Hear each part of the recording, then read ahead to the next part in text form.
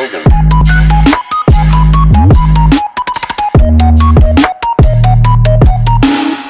What is up, guys? You already know who it is. It's Attack the Games, and before I, get started with this whole introduction, sorry for all the background noise you're probably going to hear.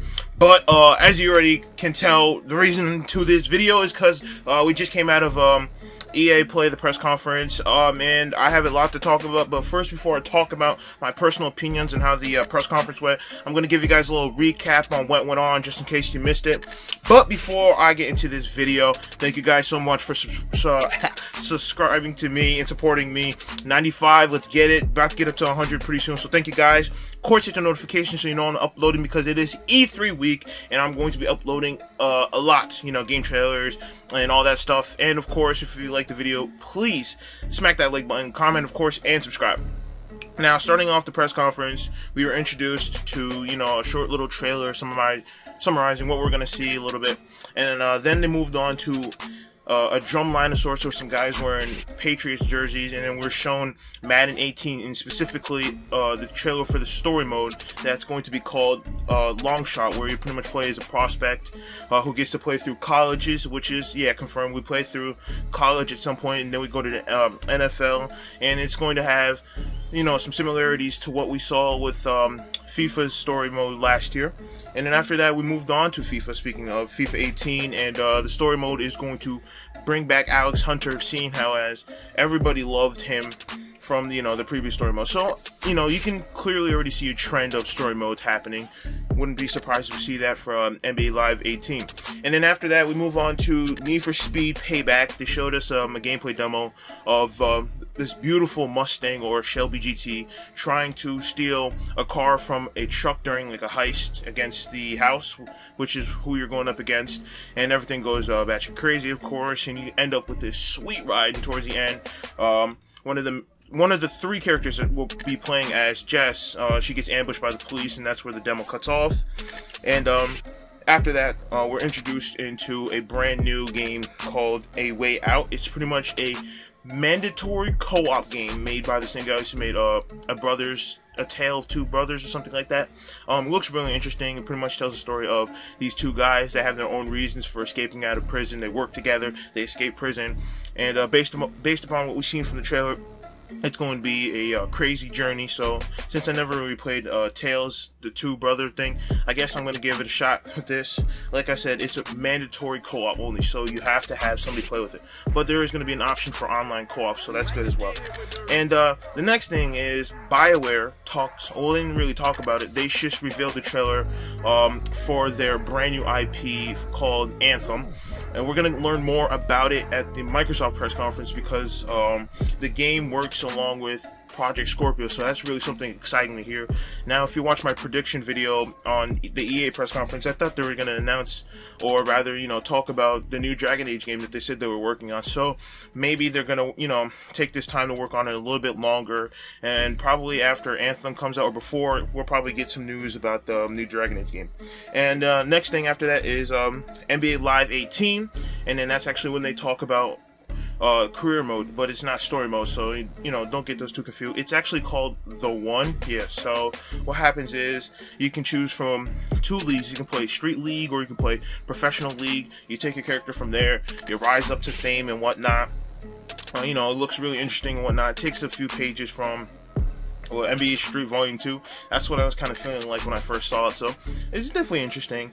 It gives me a chance to, play NBA Live this year, because I don't know if 2K is going to be nice and all, seeing how as I'm kind of a little, I would say, flustered at the moment with 2K right now. So, and then for the rest of the press conference, for the last 30 minutes, we were treated to a crap ton of Star Wars, from gameplay to, live gameplay. We got a trailer, a lot of things are confirmed, more 3 times as big as the first game, with more heroes, customization, different planets, different eras, and they talked about the free content that we're getting, because this year, if you didn't know, they're not doing a season pass because they really messed up on Star Wars Battlefront, and this is their way of saying, we're sorry, please forgive us.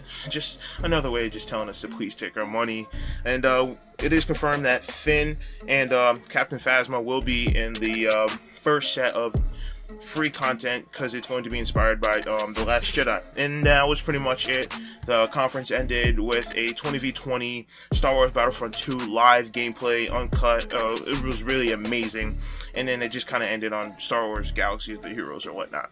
Alright, and that was just pretty much it for the whole conference. Now, let's talk about how I felt. Now, compared to last year's EA press conference, I gotta say it's a step up, definitely, but it's not, you know, a major step up. It's like, you know, just a hairline. There is a lot of good things that they did, starting with the way the CEO started out the show. I like that he addressed his shortcomings, you know, because EA, if you already know, if you're a gamer, that they're not really a well-liked company. You know, they've had a lot of L's. Recently, I just tried to upload their trailer for Need for Speed Payback. Got copyrighted. Don't know why. It's really stupid, but hey, it is what it is. So I'm really glad that he actually addressed his shortcomings. He's making fun of it a little bit, because the best way to move forward is to, you know, just address that the past happened, and that's totally okay. The fact that he was making fun of it, a lighthearted moment, you know, it actually gave me a sense of confidence for how the press conference was gonna go. And then everything was okay right until they started showing off the FIFA. For me, I kind of felt like it was kind of getting slow from there downhill, because the way they introduced it, they kind of like cut in on accident. I feel like they played the trailer a little bit too early than what they were supposed to do. And then the two guys that came out, I forgot what their names were. They was just having this little awkward thing, and I just totally want to forget about that. And then when we moved on to like Need for Speed, we had Jesse Wilkins, Plisman, or so, the guy from Girlfriend Boyfriend Pranks, you know. If you know E3, then you should already know that there's fails bound to happen, and he was the first fail of the week.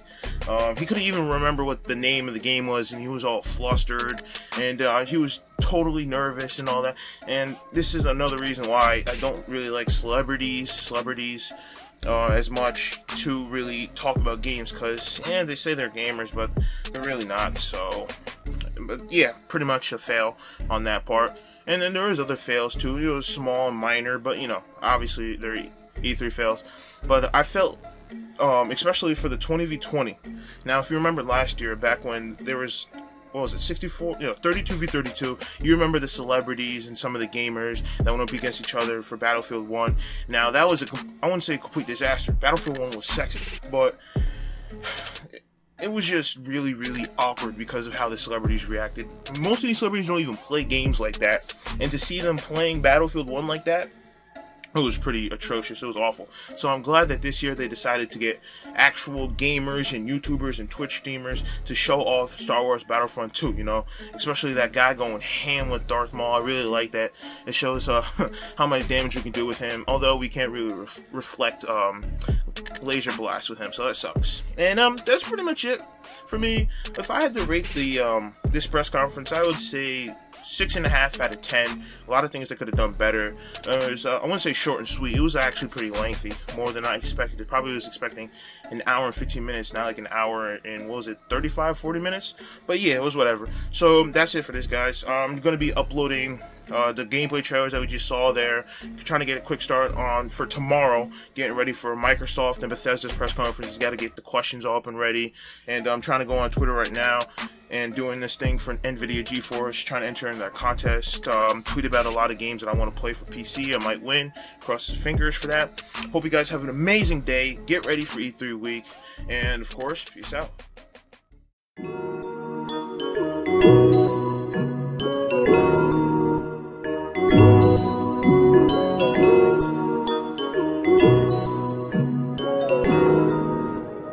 These kids on the beat.